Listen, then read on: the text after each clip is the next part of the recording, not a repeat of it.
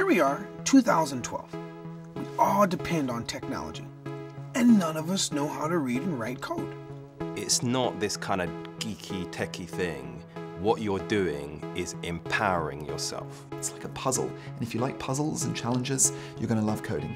It's absolutely indispensable to so many of the things we're trying to do today. Whether you want to be the Prime Minister, a vet, or a social worker, technology is going to underpin all of those jobs.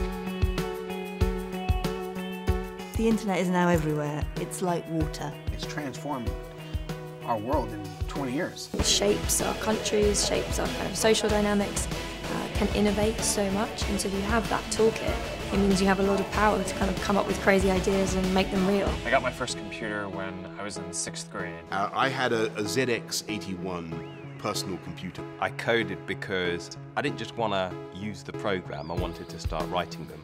So I wrote a program to play tic-tac-toe. You start small, building something that you're interested in, and you just learn these lessons, and there aren't that many of them, and you just eventually can get to the point where you can do almost anything that you want.